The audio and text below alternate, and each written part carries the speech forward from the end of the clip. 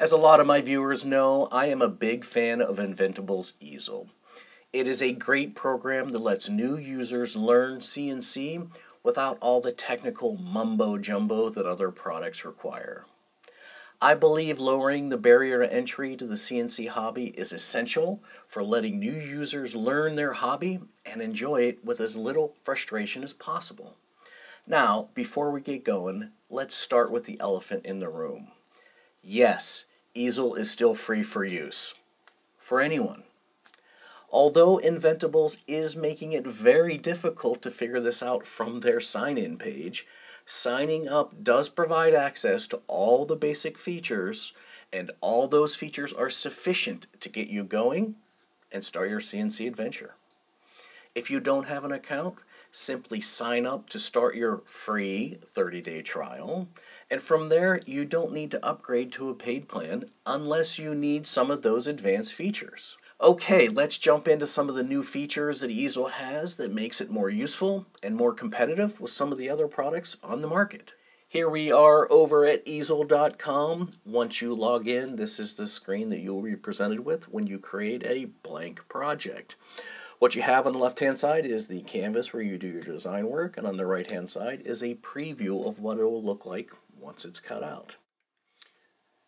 Okay, the first thing that I want to cover is something that seems so mundane and ordinary. It is hard to believe the feature didn't exist until recently. And that is the ability to copy a vector from one program and paste it into Easel. Now, you could always copy vectors within Easel, but you can never paste from an outside source. Let me show you how. So here we are in Affinity Designer, and what you have in front of you is a vector that I used for a previous video. That is the dog paw video series that I created. So if you're interested in checking those out, I will leave a link above and below.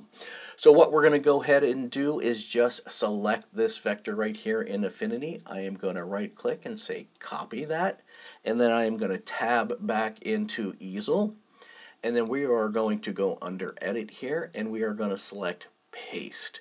Now what you will see here is what immediately pops up is another pop-up that says paste. This is a little weird, but I believe what is going on here is this is Easel telling the operating system to paste from the operating system's system buffer. And so because this is very much a Macintosh pop-up paste button, so I'm going to go ahead and we're going to select paste here, and you'll see automatically it pastes that vector directly into Easel from Affinity Designer. So this is super cool. In the past, what I would have to do is I would have to do my editing in my vector program, whether that's Affinity or Inkscape, then export that SVG, and then import it into Easel. And then if I needed to make any changes along the way, I would have to go back into the vector program, do my editing, re-import it into Easel, re-establish everything, and start the process over again. Now it is as simple as a copy and paste from the vector program into Easel. One thing to note about the pasted vector here is if the originating file is set to 96 dots per inch, then the pasted vector should be exactly the same shape and size as in your vector program. However, if your vector program is set up for 72 dpi, then you will need to scale the pasted vector up by about 25%. Some of the vector programs out there have a default of 72 dpi. Generally, I change everything to 96 because that is what is required by Fusion, and that is now what is also required by Inventables. The next new feature that I want to cover is the ability to quickly offset vectors. If you watch that dog paw video, link above and below, you will know that we had to create that offset in the vector program and then import that vector into Easel.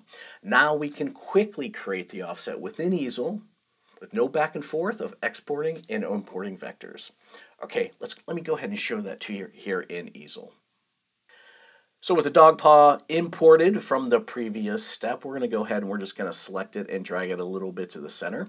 With it in the center and selected, we can now just right click on that vector and we select offset, and you'll get a little pop-up here that says offset shape, and it'll ask you for the distance you want to offset it and whether you want to offset on the outside or on the inside.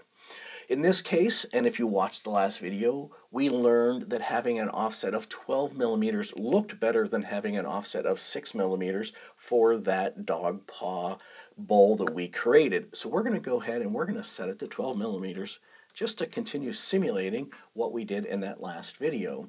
We're going to go ahead and we're going to leave it on the outside because we will ultimately want to create that profile on the outside. So I'm going to go ahead and I'm going to click apply.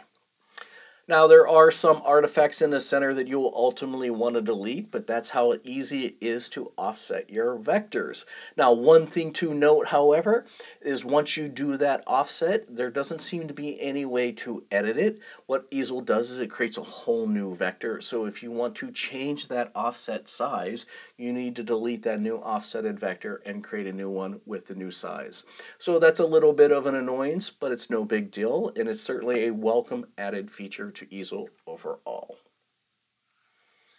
The next feature is closely related to the last feature of offsetting the vector, and that is the ability to move vector nodes using your keyboard. A node is a point along the vector where the curve turns or arcs in some manner. Easel node editing isn't as robust as a true vector editor, but it does allow basic editing of the vector nodes, and now it is just a little bit easier to use. All right, let's go ahead and focus in on the vector that we just imported and offset. So we have this offset vector here, and as I noted in the previous segment, there is some stuff in the middle here that was generated during the offset function, but are things that we don't necessarily want in our final design. So what do? Well, let's select that offset vector and then click Edit Points. And what you see is a myriad of bubbles pop up. These are all the nodes of the vectors. And so what we can do is we can zoom in here a little bit, and I'm going to show you the nudging capability. And so if we select one of these nodes here and we move it, you can see that it moves and snaps to the grid. Now, if you don't want the grid snap, you can see here, hold down the Option key and it'll disable the grid snapping. So we will do that. We will hold it down. And you can see here that we can move it around. Now, if we wanted to move this node very precisely and we didn't want to drag and drop it, we now have the ability with the keyboard using the left, right, up, down arrow keys to move it using the keyboard. So with it selected, we can move it up, we can move it down, we can move it left, and we can move it right. Alternatively, if you hold down the Shift key, then Easel is going to jump into the alternate grid, which is roughly 5 times bigger than the basic grid that you see on the screen here. So holding down the Shift key, you can see that it moves much, much further. Left, right, up, and down. And so what you can do is you can quickly use the Shift key to get the node close to where you want it to be, and then you release the Shift key and you can have a little finer control on it. Now, one thing to note here is that Easel does not allow you to select that grid size, which is a super bummer, because if you wanted to set maybe the primary grid to be something reasonable around a few millimeters, and then that secondary grid, rather than being much bigger, you can use a much smaller value, then that would be really optimal, because then you can really fine-tune where your nodes are going relative to the vector itself. Okay, so I mentioned that you can also use this feature here to change this artifacting. And so what you can do when these nodes are selected is you can actually go ahead and you can delete them just by hitting the delete key like that. Now, when you are editing nodes here, one thing that would be really super nice for Inventables to add, if we click Edit Nodes here, you can see that all the nodes are now available. It would be nice if you could click and drag the nodes to highlight more than one at a time. There does not seem to be any way to highlight all of the nodes and delete a bunch of nodes at once. You need to select them individually, holding down the Shift key to do a multi-select, and then you can select and delete the nodes. Delete. So to get rid of this center artifacting that we got during that outlining operation, you're going to have to manually select every one of these nodes and delete it, which I will do for your convenience, and we'll be right back. Okay, well, that was a little painful, and so this is exactly why I say that Easel's node editing capabilities aren't terribly fantastic.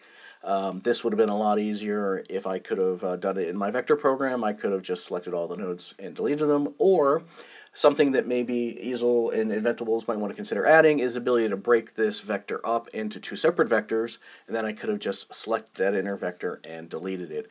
Now that you have the offsetting capability that creates multiple vectors like this one did, I think having the ability to break that vector up, I think would be a good thing, either in the form of, I guess, ungrouping or literally breaking up the vector. I'm not exactly sure how it works inside of the program.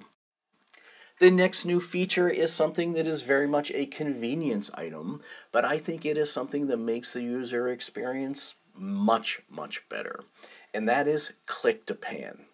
So in the past, the fastest way to scroll was to use the mouse wheel and holding down the Shift or the Option key. Shift lets you scroll left or right, and Option lets you scroll up or down. And so now this is not hard, but it takes your hands off the keys you were using and requires continual repositioning. Plus, I always forget which modifier key does which operation, so I invariably try a few times to get to where I need to be. It's just annoying, but no more. Now you can just simply right-click and scroll or pan left or right.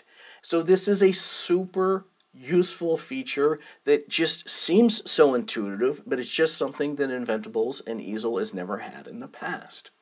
Now, if we can only get the middle mouse wheel to zoom rather than scrolling, that would be truly epic. And so to zoom, you still have to hold down that Option key and zoom in and zoom out. But at least panning left and right and up and down is a heck of a lot easier than it used to be.